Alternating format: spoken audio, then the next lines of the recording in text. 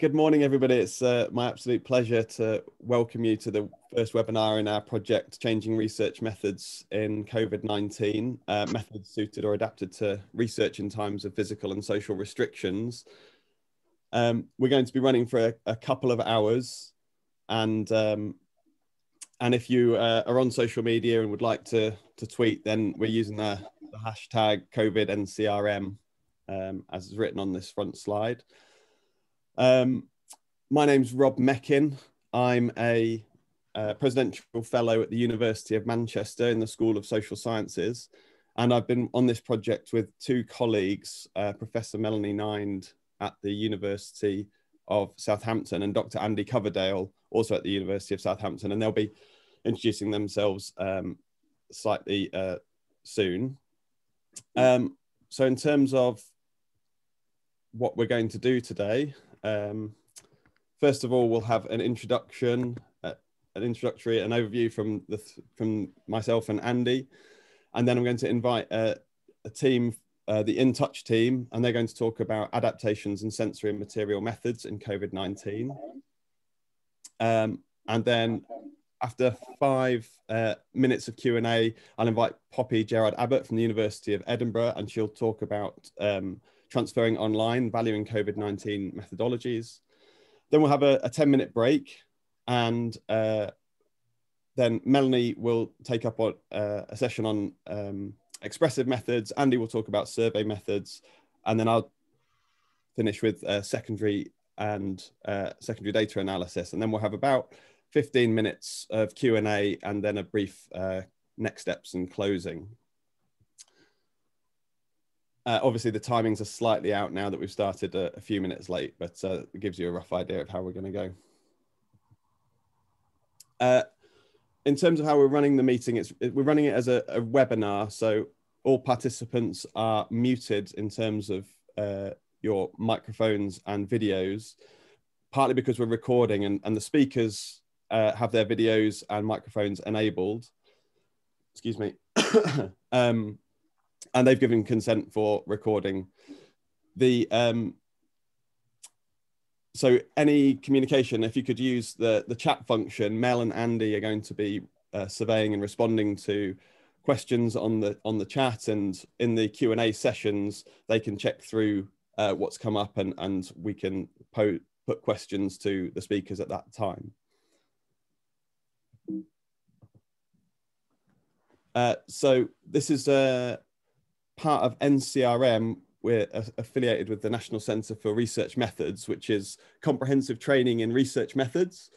And NCRM is a UK-wide organisation funded by the Economic and Social Research Council, and it delivers online resources and a comprehensive programme of online and face-to-face training, including core and advanced quantitative, qualitative, digital, creative and mixed research methods. I officially started at NCRM in January 2020, just as NCRM was funded for 5 more years in its 4th phase. So it now ends in 2024. And my proposal and my interest still is to understand interdisciplinary collaboration, infrastructure and innovation in the context of methods, both in the social and natural sciences.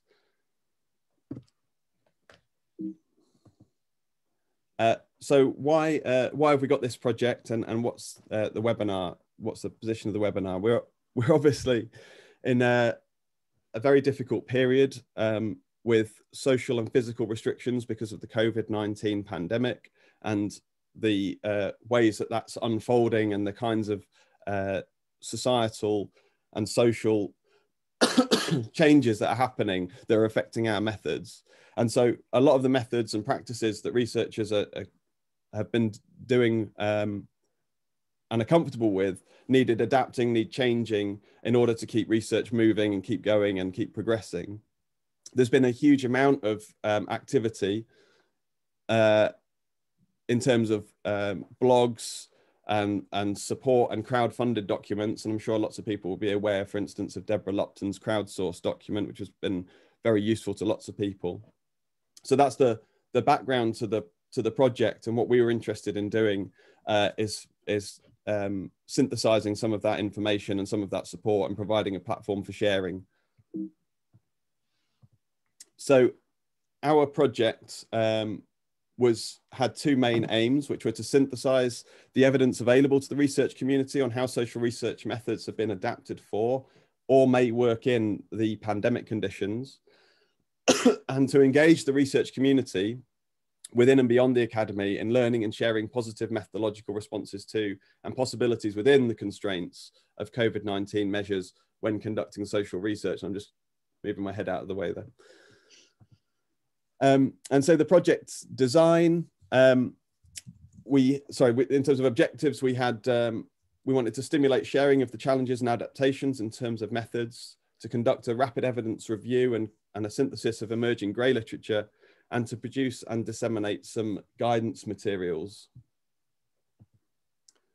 And we had two work streams. The first was around the published evidence that was emerging, which is led by Melanie, and a lot of the work was conducted by Andy. So we had a rapid evidence review and a grey literature review in that work stream. And in the engagement side, which is the side I was leading, we were looking at sharing experiences and resources through a series of workshops. And those two sides, we were meeting every couple of weeks to discuss what we were doing and what we were finding in the different work streams. Mel and Andy came to all of the workshops between them.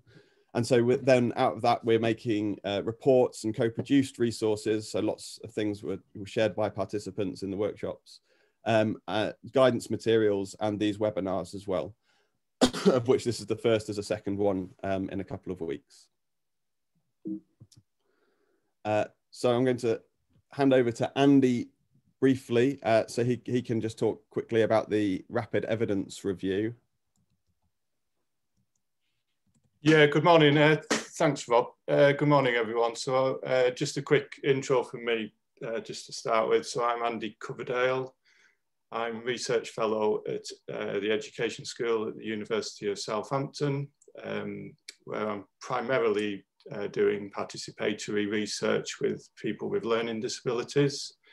And my main role on this project, as Rob mentioned, was working with Mel on the rapid evidence review, which I'm happy to talk about now. So knock it on to the next slide. Thanks, Rob. So yeah, developing our sort of protocol around this, lots of explorative work and piloting of methods. You can see a summary of our searching for the literature there. I won't go through all of that, but you can have a look at some of the sort of the search terms that we used. I think the key thing with rapid evidence reviews is that it's important to obviously adopt a very systematic and rigorous approach, but also be prepared to make concessions and be flexible within the time constraints, which in our case has been a 6-month project. So, for example, I mean, we set out to search literature on comparable sort of crises like SARS and Ebola, but we found that wasn't particularly relevant. Thought about forwards and backwards in sort of citation searching. That wasn't particularly effective in our 2020 sort of time span. So we focused instead on like the hand searching of selected journals. So it was very much about, as I say, that rigor, but also being flexible around that as well. So on the next slide, I mean, I won't go through these, but you can see sort of the stages of filtering down the papers using inclusion-exclusion criteria to get to those highly relevant and informative papers. We did reserve others that can help with the contextual information, sort of help us map the literature more broadly.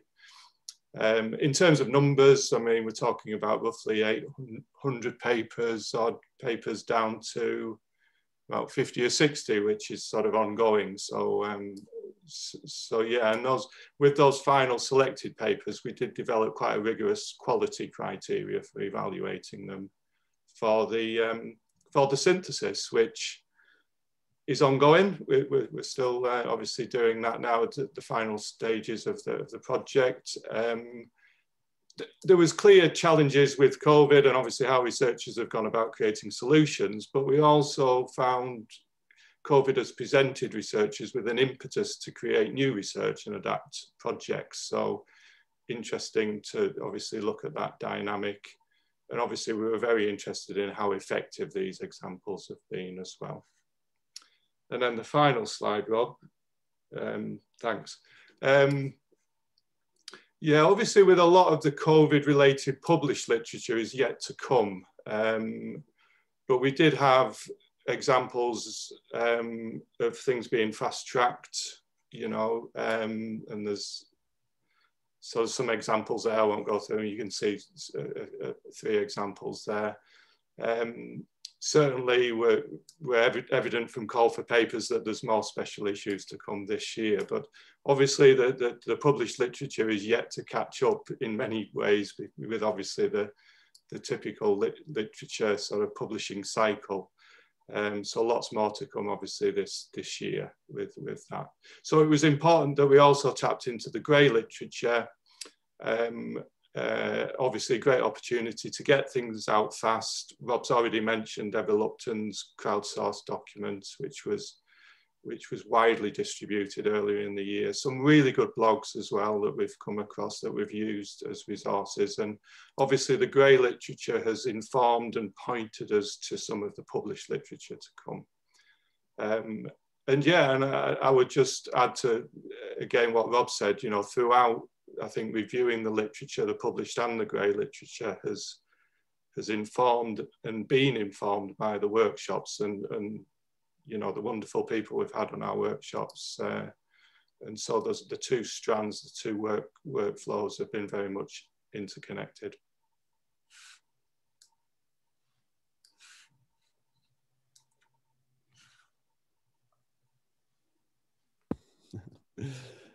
Thanks ever so much, Andy. That's great. And I'll just give a little overview of the engagement work that we were doing. So we ran 8 online workshops from September to December last year. And these were on interviewing. That was particularly something that ESRC were interested, the funder were interested in making sure that we got some guidance up quickly. And working with groups with additional challenges and participatory and deliberative methods. We had a session on ethics and creative and sensory methods, and then online ethnographic methods, survey and longitudinal methods. And finally, we decided to have one on COVID-19 data and secondary data. And our aims were around knowledge exchange. So we were inviting people who had experience of adapting their methods in the pandemic, either in an open project that had been running on, or they'd been planning and working out how they were going to do a project in the sort of changeable conditions. And so they were offering support and sharing the different ways they found through the issues. And one of the key things that we developed was using a metaphor to explore people's experiences and using that as the foundation to kind of discuss and talk about what people have been involved in. And excuse me, we had sort of adapted a method from the Steps Centre in Sussex, which is called Rivers of Life, where people represent their personal history as a river and their engagement with the environment. And we turned this a little bit into the Rivers of Research, and participants were asked to create an image and think about their last year of their research experience and to represent that in terms of a river. And we had lots of lovely images and ways that people had taken that. We offered a bit of guidance around kinds of features of waterways, but people, you know, took it and played with it a lot in their own ways. So we had lots of people using rivers as their own lives, people traveling down rivers, people traveling up rivers. We had dams and whirlpools and boats and all sorts, and different kinds of representations, so biro drawings and collage and all sorts. So it was a really nice way to explore, and it turned into what had been an icebreaker exercise, became kind of the core of or a significant part of the workshops, which, you know, we had between 5 and 18 people in the different workshops. And here's an image which Christine Hine at the University of Surrey gave us permission to share.